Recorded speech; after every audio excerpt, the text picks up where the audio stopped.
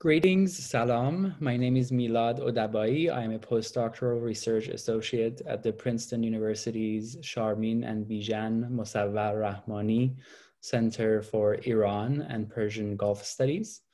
On behalf of myself and my colleagues at the center, I welcome you to another session of our virtual events and book launches. In today's event, we are hearing from Professor Sima Shakhsari about their recently published book, The Politics of Rightful Killing, Civil Society, Gender and Sexuality in Weblogistan. I'm going to go ahead and introduce Dr. Shakhsari and invite them to speak about their book. After Dr. Shakhsari's remarks, we will have a brief conversation where they will guide us through some of the themes of the book. Professor Sima Shakhsari is a political anthropologist specializing in the transnational study of gender and sexuality, digital media, migration, and violence in relationship to the Middle East and its diasporas. They are an associate professor in the Department of Gender and Women and Sexualities Studies at the University of Minnesota.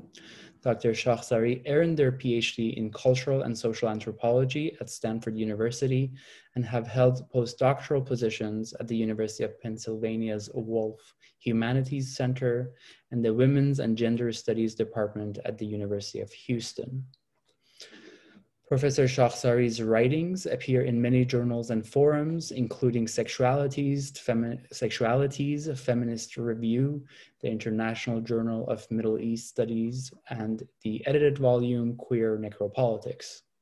Their book, Politics of Rightful Killing, Civil Society, Gender and Sexuality in Weblogistan, was published this year with Duke University Press.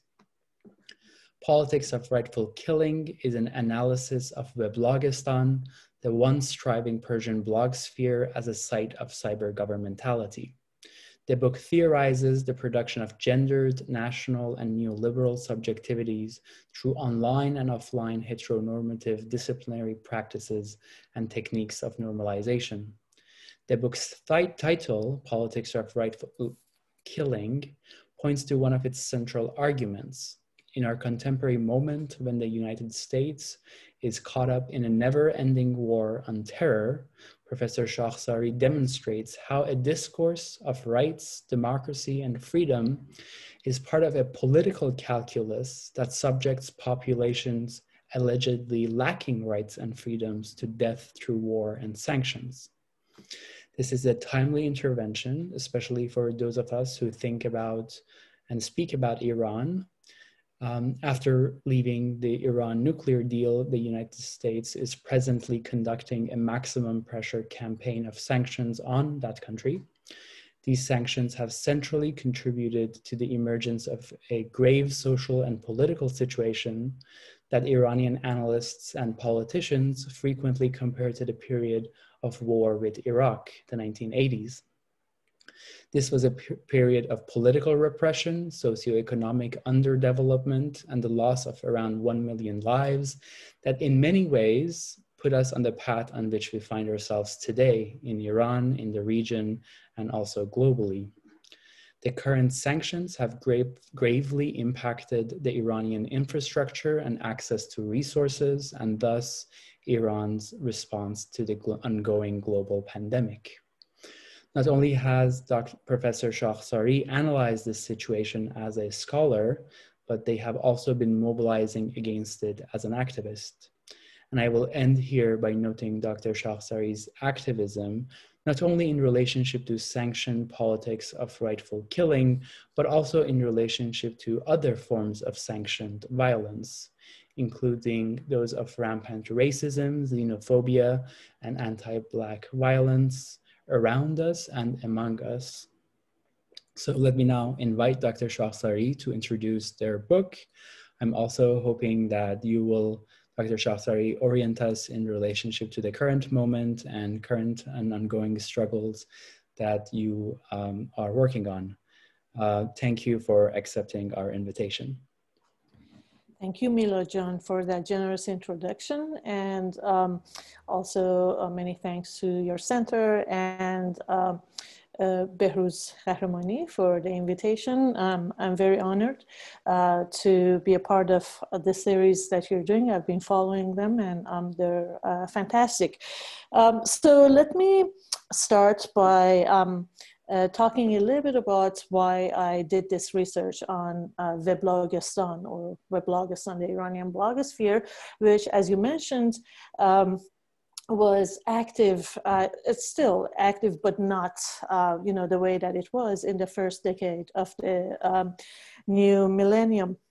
It was around 2003 that I started doing research on Iranian satellite television programs that were produced in mostly Los Angeles and broadcast to Iran and other places in the world.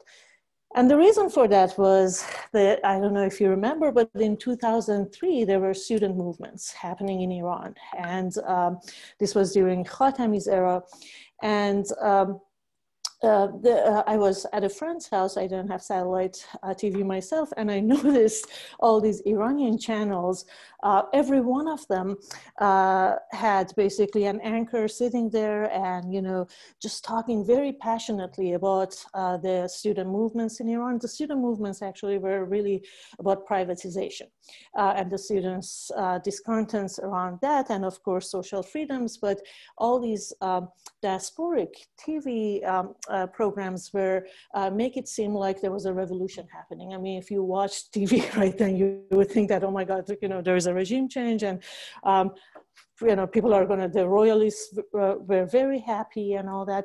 And it was fascinating. And what really attracted or took my attention was the gendered language that these anchors were using.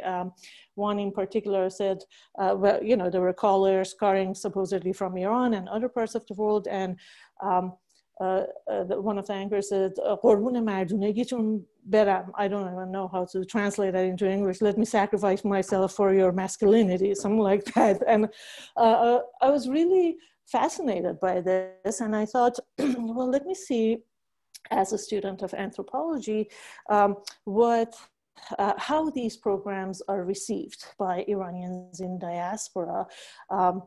So I did some research in Los Angeles. I actually interviewed pretty much all of these satellite TV programs, and I noticed that there was this sense of cutthroat competition. One was saying, I have been an entertainer for decades, such and such had a cholo kababi in Iran, and now they have started a television program. And the other one would say, I know about politics. This guy was a motreb, entertainer in Iran, and now he's become a politician. So it was really interesting to see how they were really trying to compete with each other. And I realized that after digging further and talking to them, that at that point, this was during Bush's presidency, Condoleezza Rice had promised a $70 million budget for democratization projects through diasporic media. So they were really fighting for that money. And at the end of the day, actually, the money didn't go to any of them. The Department of State started Voice of America Persian, which is basically a kind of legacy of Cold War, propaganda media of the United States. And they gave some of the money to some internet websites, some websites that took some of that money. But in any case, so I did some field work there, and then I went to Turkey and talked to some Iranians who had just left Iran, some of whom were students who had who were getting out of Iran because of the repression. Some were visitors who working class people who would travel between Turkey and Iran and take back some, whatever clothing to sell. And so I noticed that not many people actually watch these satellite television programs that are broadcast from Los Angeles, or they didn't, at least at that point. And in particular, one young person told me, look, Iranian satellite television programs don't need to be researched. they need to be boycotted. تحقیق ندارن، تحریم دارن. So people basically told me, look, you have to look at blogs. That's where it's happening. And I also noticed that at the same time, there were all these reports in international media about Persian blogging. And the narrative was something like this, that, because there's no freedom of speech in Iran, Iranians are blogging in massive numbers. As a matter of fact, Persian blogging was the number 4 blogging language, and blogging is indexed by language. At that point, blogging was in Farsi, in Persian, was number 4. And of course, people who blogged in Persian were mostly from Iran, of course, some from Afghanistan, even Tajikistan, they would write in Russian alphabet. So it was mainly really from Iran. And so I decided to read Persian blogs for a few months. I just read blogs religiously, and I noticed that unlike this narrative of lack of freedom of speech in Iran, leading to Iranians blogging, many of the most popular Iranian bloggers who were actually blogging about politics of Iran were writing from outside of Iran. So the popular ones, even someone who was called the godfather of Persian blogging, or Abul Blogger, was blogging from Toronto. So I became really curious to see how is it that blogging is going to free Iran. And one of the things that was definitely prominent in this narrative was the gendered aspect of it. All these news articles about blogs give a voice to Iranian women, and all these kind of gendered narratives of liberation, and the assumption that Weblogistan was the place where Iranian civil society was flourishing. So I read blogs, and then I started my own blog. So I was lurking for a few months, and then I started my own blog, and went to Toronto, where, like I said, a good number of very popular bloggers lived. And as I was reading the blogs, to me, it became very apparent that, yes, Weblogistan is a site of Iranian transnational civil society. There are a lot of conversations happening. It's not the only site of Iranian civil society, or is not the first one. Of course, I argue in the book that civil society was thriving and existed in post-revolutionary Iran, and the reason that these conversations were happening in Weblogistan was exactly because of the pre-existing civil society in Iran. And that the conversations that happening in Weblogistan really were not that different than what was happening offline. So this kind of binary of online and offline, I argue, is very much artificial. That, of course, online worlds are very much produced by discourses and practices offline, and vice versa. So what was interesting to me was that this idea of blogging liberating Iranian women was not quite the case, because even among people who were saying we are practicing democracy and trying to imagine a democratic future for Iran, the very heteronormative discourses that existed offline existed online, and also the imaginations of Iranianness were very much gendered, heteronormative, and raced. So there was a particular kind of class and raced Iranianness against Iran's neighbors, Arabs in particular, that was being produced. And also, this was throughout, my field work, whether it was the mobilizations around the Gulf, right? The kind of the Google bombing of the Persian Gulf, where very problematic anti-Arab sentiments were produced, and a particular kind of Iranianness was imagined in Weblogistan, or discussion around sexuality, where actually it was the people, the intellectuals, self-claimed intellectuals who were very much adamant about we have to be democratic and this and that. They were very much heteronormative, and they were excluding women in their discussions, and in particular queers. And the best case scenario was when homosexuality was discussed in a very normative way. So, you know, those who basically were outside of these imaginations of a kind of normative form of, sexuality, be it heterosexuality or homosexuality, and that was very much actually framed in this binary, were all about how to be a good citizen for the future of Iran in very normative way and according to norms of nuclear family and nationalism and so on and so forth.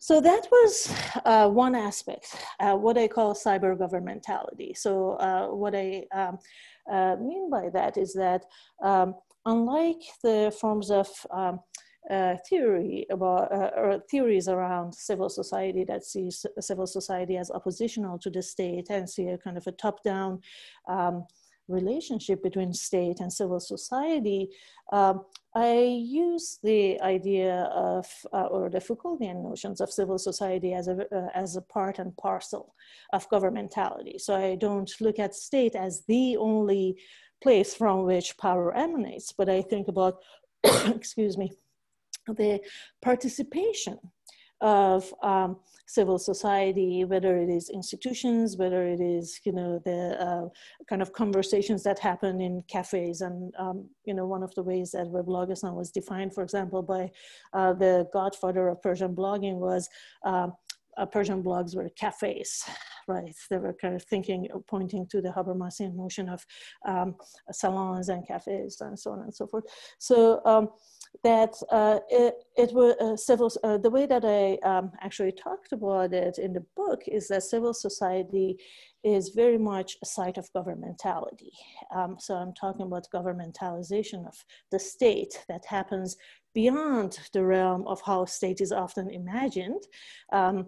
And thinking about how, whether it is nonprofits, whether it is diasporas, they participate in enabling a form of power that normalizes the population at large, right? Rather than having the kind of thinking about disciplinary power of the state, I'm talking about both the disciplining of bloggers by other bloggers in Weblogistan, whether it is gender disciplining or forms of disciplining that involves exclusion of others, the others of the nation, or whether it is kind of producing a normative notion of Iranianness and imagining a future for Iran according to that normative idea of what it means to be a good Iranian, what it means to be a good exceptional Iranian in a sense, against Iran's neighbors, against the terrorists, right? So how to be modern also was very much an obsession of some of these bloggers. I have to say that, of course, there were 100,000, like I said, more than 100,000 blogs, and I obviously could not read every one of them. So the ones that I was reading were the ones that really are written by diasporic Iranians and focus on the politics of homeland. And of course, because blogs are very much dialogic, I do include, as you probably have seen, blog posts, but by Iranian feminists in particular in Iran, who are writing about Iranian rights movement and the protests that were happening, the sit-ins that Iranian women were having around the, for example, 2005 presidential election and so on and so forth. So cyber governmentality is one argument in the book, which is basically Weblogistan is a site of transnational civil society, and as such, and exactly because of that, is a site of governmentality in cyberspace, right?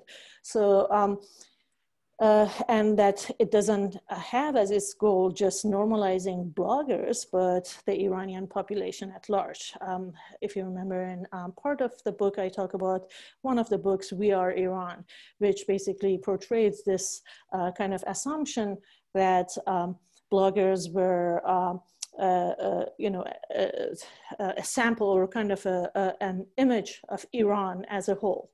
And of course, there were many disillusionments happened when Ahmadinejad won the election, despite all the enthusiasm that many bloggers, including myself, had at that point about Moin, the reformist candidate. So cyber governmentality then is one element, and then I contextualize that in relationship to what is the title of the book, Politics of Rightful Killing. And what I mean by politics of rightful killing is, again, thinking about how Weblogistan, or the historical moment when Weblogistan really emerged. And that is shortly after September 11, 2001. So whether it was a coincidence or not, Weblogistan was inevitably implicated in discourses of so-called war on terror. And you could see some of the bloggers like, Hossein Darkhshan, who started popularizing Persian blogs. He wasn't the first one who wrote the first blog. Salman Jabari was the first one, but Hodor is known for popularizing blogs. Talking about how he started blogging in response to stereotypes about Iranians, and also how he wanted it to be a bridge and a window, and also a cafe. So those were the metaphors that he was using. And actually I met Hodor the first time at a conference called Bits and Bytes at Harvard. And that was where actually he was on a panel with a mili blogger, a US military blogger, and two Iraqi brothers who were famous for writing a blog from Iraq. And of course, the investments that the US had in also in tandem with the military occupation, the kind of cultural, form of liberation that was happening, and through internet projects. And I write about those internet freedom projects, of course, in Iraq that were happening at that time. And so the investment that was basically that existed by the US Department of State in democratization projects in the Middle East, in particular in Iraq, and then of course in Iran through the money that I mentioned earlier, were very much a part of this idea of liberation that has its roots, as I argue in the book, in the Cold War kind of ideology of color revolutions, right? So if it was, say, Orange Revolution in Ukraine, it was actually someone in Weblogistan hailed Persian blogs or Persian blogging as Enqilab Firuzei, turquoise revolution. So this idea of actually many of these think tanks, including some of the conservative think tanks, and also very conservative elements such as CPD, Committee for Present Danger, that had emerged actually in response to the Soviet earlier and became active after the so-called war on terror, were very much saying, why are we not looking at blogs, Persian blogging? Persian blogging can give us access to what's happening in Iran, and we can send information also through blogs to Iran. And so this idea of investing so much that it continued beyond Bush's administration. Of course, Obama also spent quite a bit of money in these democratization programs, projects. And if you remember, for example, in 2000, was it 2009, when in his speech, he talked about lifting the electronic curtain on Iran, using very much, again, the language of the Cold War. So there was this huge investment in liberation of Iran, sending basically proxies to Iran, Department of State, basically contracting these private companies to send proxies to Iran so that Iranians have access to internet, which all sounds great. People should have access to internet, right? But at the same time, there was this paradox. While there is, this kind of investment in internet democratization, at the same time, you have the harshest and deadliest sanctions imposed on the people of Iran that is making basically, as you mentioned, the case was in Iraq, the Iranian population disposable. So it's kind of the slow death. People are suffering from sanctions, and then they're very much interested at the same time to give access to internet. So this is the paradox that I connect to the notion of politics of rightful killing, which is basically a population like the Iranian population is apt for democratization at the same time that it becomes killable, right? So it's kind of this idea of being produced discursively through the notion of rights, while it is exactly because of those rights that at any moment the Iranian population can become disposable and killable, whether it is through sanctions or, when it's time, through military occupation. And this is basically the theoretical framework that I use. And I, again, draw from notions of biopolitics, and ethical politics, to think about how the Iranian population is seen, unlike, say, the Palestinian people who are kind of, if you think about Achille Mbembe or Giorgio Agamben, talk about people who are stripped of rights, right? Or stripped or reduced to bare life. The Iranian population is not quite stripped of rights, in a sense. It lives a lone life. Someone actually, I'm sure you have heard this. I've heard this from many people, but when one of my interlocutors in particular said, "آقا ما نسیه زندگی میکنیم," right? We have a lone life, so our life can be spent or expanded at any moment. So there is this kind of liminal space between biopolitics and necropolitics that I'm talking about when I talk about politics of rightful killing, and that is, what I see Weblogistan as participating in this politics of rightful killing. In particular, a group of diasporic bloggers who used this particular moment during the war on terror to produce a particular kind of information about Iran. And to market it as in think tanks or whatnot, or through the funding that some got to start websites and so on and so forth, to produce a particular kind of information about Iran, and as such become neoliberal entrepreneurs, and then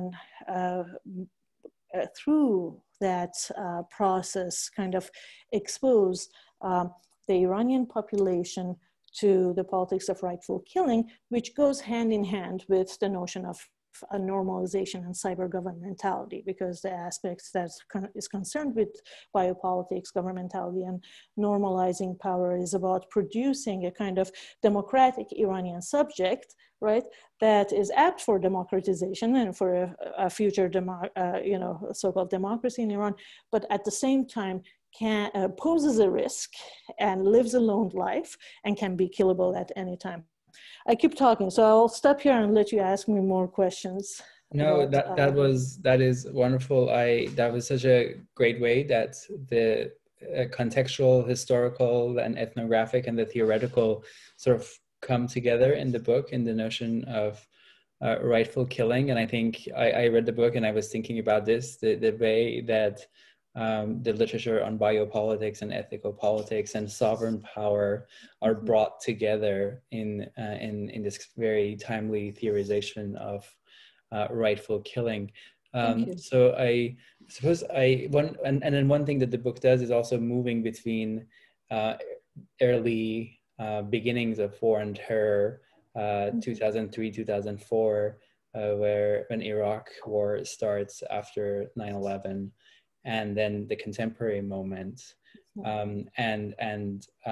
It's striking that the theoretical thread is able to address the variations that we have seen in this moment. Of course, we are at a moment today where the architect of war and terror, or one of them, George W. Bush, is now a critic of Donald Trump. But then we see a same sort of inertia of rightful killing, if we can use that term. So I guess my question is, how do you think about the evolution of rightful killing over the last 2 decades, or roughly 2 decades? And I'm one of the things that it sort of explains, and I would like to point out, is how there was a moment in early 2000s after 9/11 where Iran and the US could come together in relationship to a fight against Al-Qaeda and Taliban brand of militancy. Earlier, before 9/11, Taliban had attacked Iranian consulate in Afghanistan, and Iranian diplomats were killed. Iran condemned 9/11, and there was a series of popular and governmental expressions of condolences and solidarity in relationship to violence of that event. But then quickly Iran was categorized as part of the axis of evil.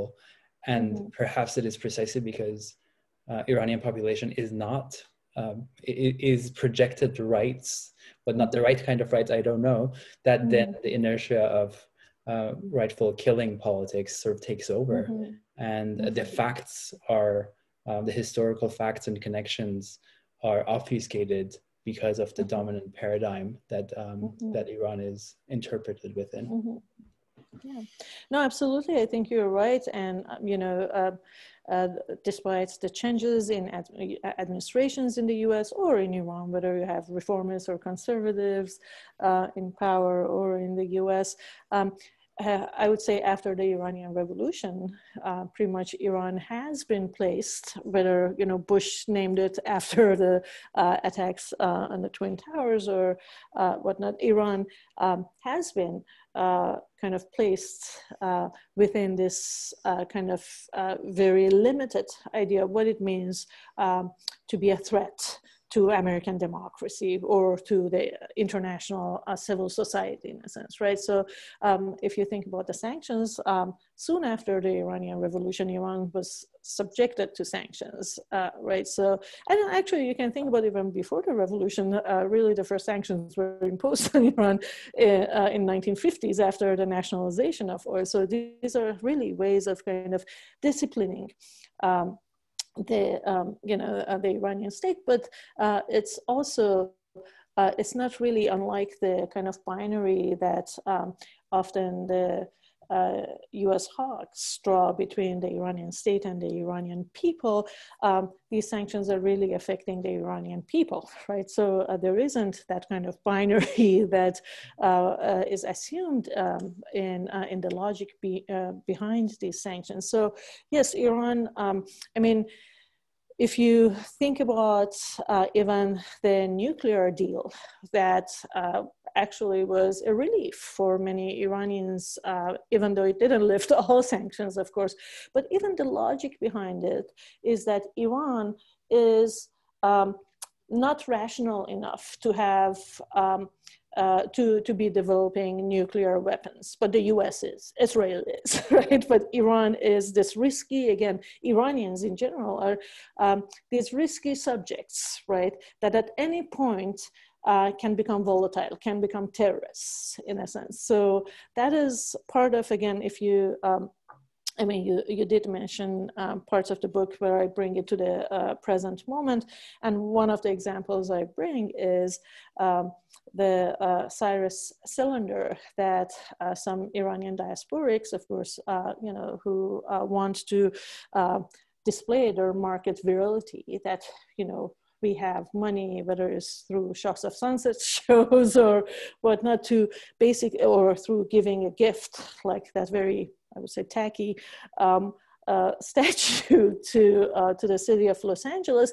It is really to try to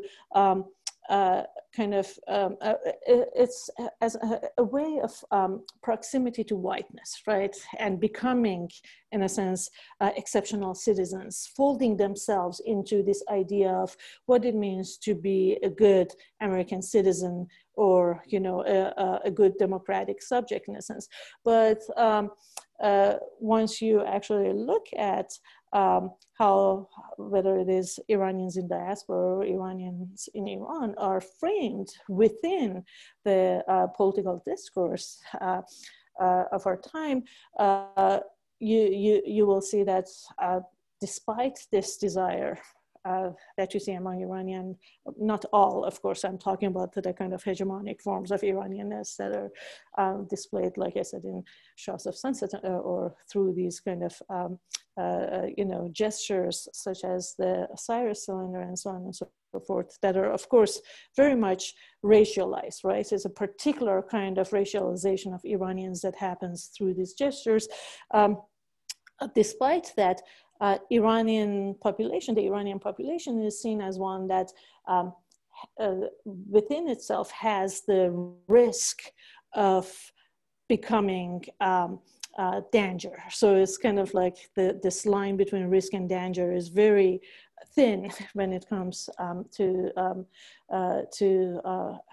the idea of Iranianness. So yes, it is, you know, despite how Iran may have fought, I mean, think about Soleimani, right? He was actually fighting Daesh, and he was in many senses an ally to the US. But, you know, again, when one is no longer useful, right, to this kind of agendas, that I would say empire building agendas and the expansionist ideas, or the expansionist projects, and you know, in a sense, goals of the US, then one becomes disposable. And I argue that even in the context of bloggers, right, it's not just this macro kind of idea, but I do talk about bloggers who were a part of the kind of initial group of bloggers who were really trying to work with think tanks and or get the funding, whether it was from the Dutch Parliament for democratization projects or from the US Department of State, how they become disposable too when they lose their political usefulness. So, and that goes back to the concept of loaned life, in a sense, exactly because how risk and danger kind of stick to Iranian bodies, right? To borrow from Sarah Ahmed or, you know, Jasbir Puar's book in thinking about how affect works in relationship to particular bodies who are queered racially, right? So, yes. Yes. Yeah. And you're absolutely pointing directly in a less direct way to the way that the lens of gender and sexuality allows us to see this dimension of operations of power transnationally. So I suppose my question is whether, what do you think that lens enhances? How do you think that this lens of gender and sexuality enhances the ways that we understand power and politics, politics of freedom and rights specifically in relationship to Iran? Yeah, no, that's a very good question. And I think, you know, often people, when I say people, not scholars of gender and sexuality, but, you know, when people think about politics, often leave out gender and sexuality as if, you know, they're tangential or they don't enter the realm of politics. And that is, of course, you know, because of the history of what it means, or, you know, disciplinary, of course, formations, and also the way that politics and, you know, the notion of civil society itself is very much defined as in a very gendered way. But of course, if we think about sexuality and gender as the kind of axis of analysis and not think about them just as identities, but think about them as a part of the assemblage of power that assumes rights to some people and denies them to others, we can see how sexuality can be actually a very central axis of analysis. And in particular, when it comes to the notion of rights, of course, I'm not the first one to argue this. Many people have written about how this idea of the rescuing women and queers in the name of rights, right? So there is, of course, has a colonial history of the colonizers basically legitimizing, colonial occupation, whether it's settler colonialism or colonialism, in the name of rescuing women who are supposed to be oppressed, who are supposed to be victims of their savage, barbaric, or repressive cultures. So this is no different than that, and we see that legacy repeating itself, of course, within the discourse of human rights, women's rights. We saw how that was actually used in the case of Afghanistan or Iraq, and we see that the same kind of discourse also repeating itself, whether it is by the US or whether it is by some elements of the Iranian diaspora who basically assume themselves to be the representatives of Iranian women and really hijack and appropriate Iranian women's struggles and portray them as victims in order to basically legitimize the kind of opportunistic, in a sense, appropriations that we see today. And we see some of these people are very much kind of allies with Trump and Pompeo, and they're really, and I do make this argument when I talk about the Iranian women's movement and Iranian women bloggers in Iran, and how they were very much caught between, those who are trying to appropriate their cause, and then between the Iranian state that actually accuses activists, including Iranian women's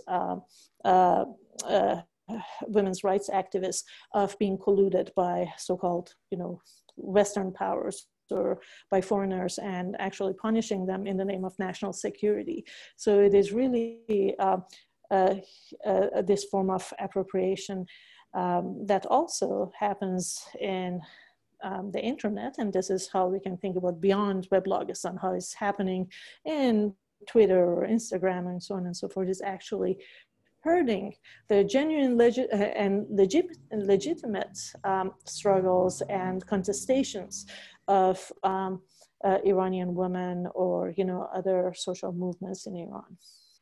I am personally very thankful that by bringing gender and sexuality as an axis of analysis, as you put it, you are relating the risk that Iranians and Iranian population poses within a global political discourse to the risk that queer and non-normative sexualities pose to national formations of belonging in general. And I think this is absolutely new and an important contribution of the book to contemporary theorizations of Iran. There are more historical works, and I think, but what the book really foregrounds this conversation, and I'm very thankful, and I hope that many of us can engage with it for this and among other reasons. But in the interest of time, let me move to another theme, and that's technology and mobility and what you describe as homeland politics in relationship to Iran.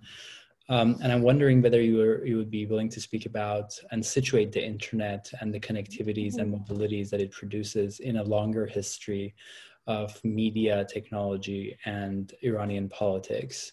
Of course, we know from 19th century until the contemporary moment, different forms of media, from press, radio, pamphlets, cassettes, video cassettes before the internet, and as you began with the satellite TVs, we remember the VHS and Betamax recordings that would circulate in Iran every year around the New Year usually. And so these technologies, and also oftentimes coming from abroad, even in the 19th century, so from India, Istanbul, from the Middle East, and in 20th century from Europe, famous Ayatollah Khomeini's lectures or others from Najaf and Paris that circulated in Iran before the revolution. So there's this very there's this historical precedence connecting diaspora or exile politics and technology and domestic politics in Iran. And I wonder whether diaspora and exile is also kind of a key difference, precisely because the diaspora community in the US after revolution has such a specific kind of politics and attachments. And vis-a-vis revolution, Islam, and whatnot. So, how would we think about the internet and cyber governmentality in this longer history of media technologies? I think, as I said before, this goes back to thinking also about notions of civil society and thinking beyond this idea that internet enables the formation of a kind of civil society in Iran for the first time. As you said, whether it is civil society or the use of technology in mobilization does not start with the internet. Of course, because of its speed and because of the way that it became popularized, in particular, I would say after actually 2000s, I mean, internet went to Iran long before that, right? Of course, the infrastructure that the state provided enables that too, and I write about that in the book. And Ghulam Khiyabani, for example, has written about that as well. But yes, you're right. I mean, we can think about the role of technology, in particular when it comes to diaspora, in keeping kind of a form of connectivity with Iran and as a way of circulation of information. And, so before the internet, the circulation of information for the most part also involved the kind of movement of bodies, right? Who brings those VHSs and all that to Iran, or Imam Khomeini's, Ayatollah Khomeini's tapes. But I would also, again, emphasize that despite the importance of, and I know that people have written about the tapes, and the role in actually the emergence of the Iranian Revolution, but we have to also think about other ways that these forms of contestations and social movements became possible in Iran, right? Mosques, right? Women's jalases, right? Taxi cabs. So many other ways that the kind of the possibility of social movements emerged in the history of Iran.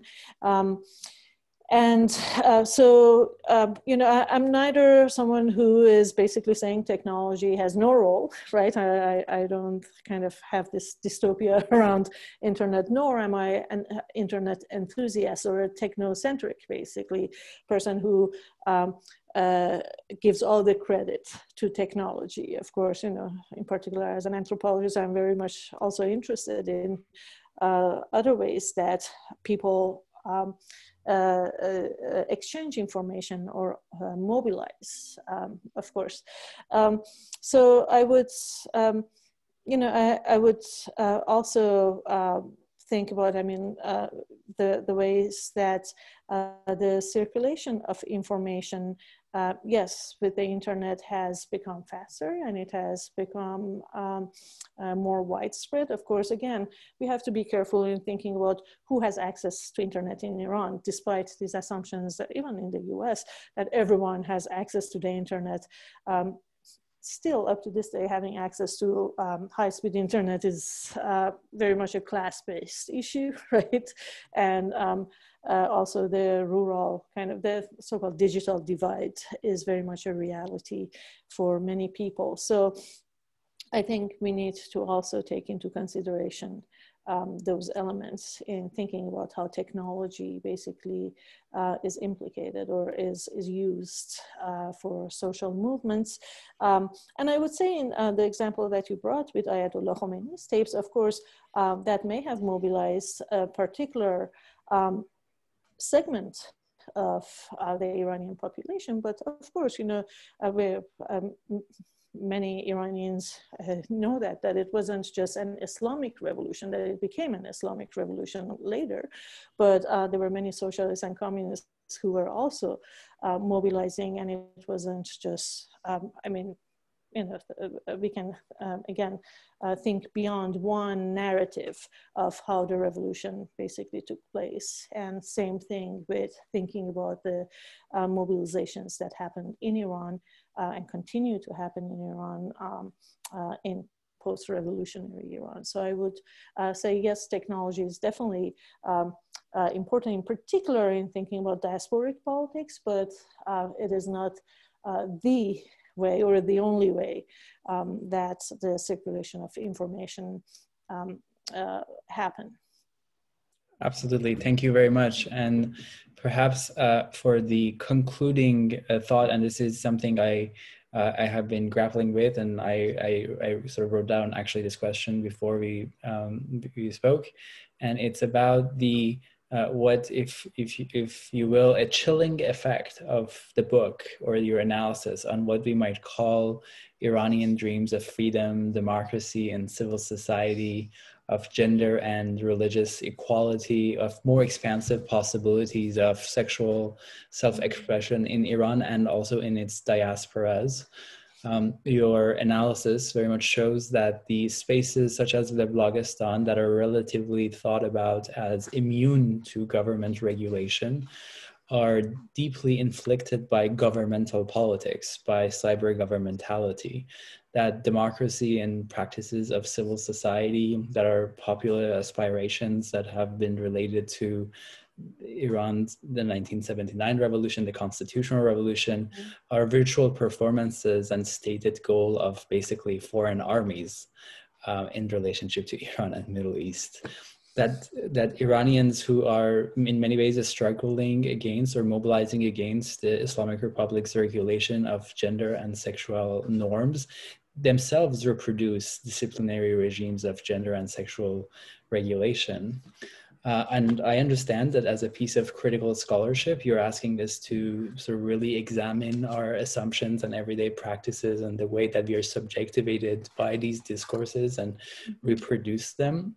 I just simply want to register this as a challenge that the book poses to all of us to think about Iran and its relationship to sort of 2 centuries long dreams of democracy and constitutional government and rights discourses that predates the kinds of war and terror discourse that rights have come to be entangled with. And I'm wondering if you would address this point, and specifically in relationship to what you described towards the end of the book, very evocatively and very suggestively, about politics and ethics of pessimism. Yes. So I think you raise a really good question, which is, you know, of course, history doesn't begin at that moment of September 11, 2001, right? There have been struggles for freedom, for liberation from Mashruta time, you know, to now. What I'm writing about is very much a particular historical moment, and that is within the context of the so-called war on terror.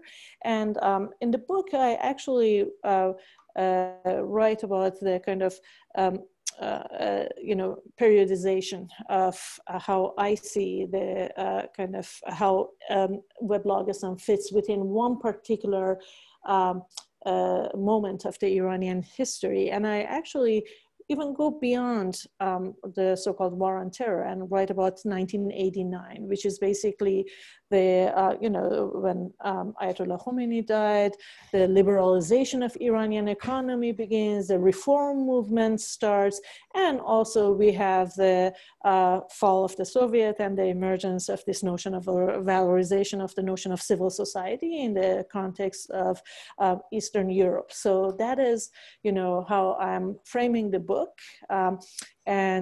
This is not to basically, when I write about pessimism, is not to say, oh, well, there is no such a thing as freedom, so let's stop fighting for it, that we are all doomed.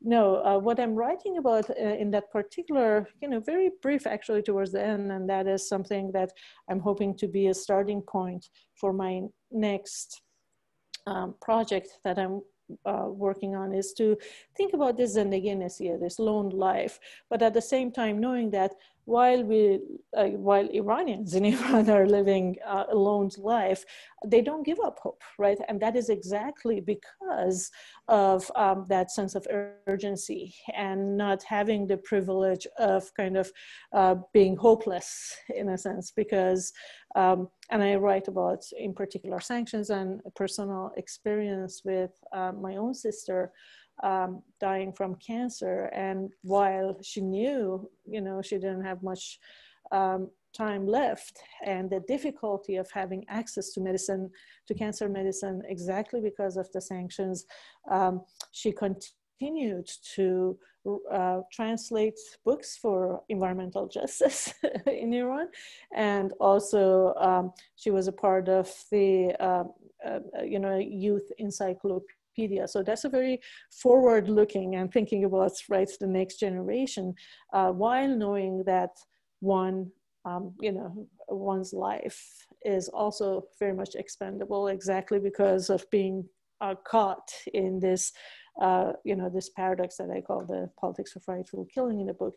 So when I talk about pessimism, I talk about pessimism as a possibility of politics and a possibility of a futurity that is otherwise denied to the Iranian people because of the both kind of repression by the state and also the pressure from the empire in a sense, and also the sanctions.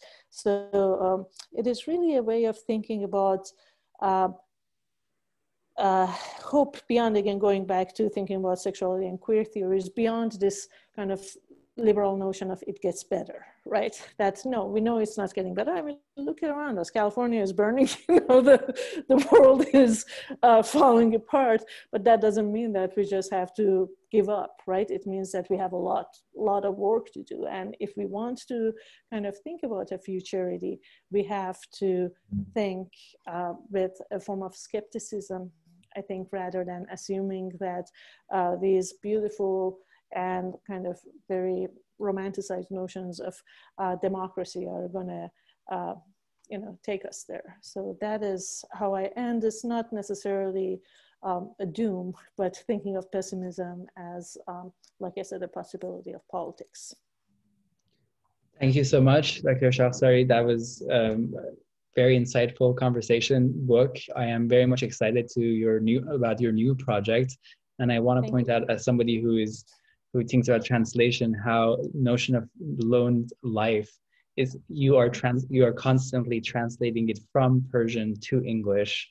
It comes from zendegi nesiye. It's not something it has a specific quality of coming from Persian and this context, and I appreciate that as well. Thank you so much. Thank you so much. I appreciate it, and thank you for reading the book and for talking to me about it. Of course. And I hope that we could have conversations in person very soon. Absolutely. Same here. Bye. Merci. Bye. Thank you. Bye.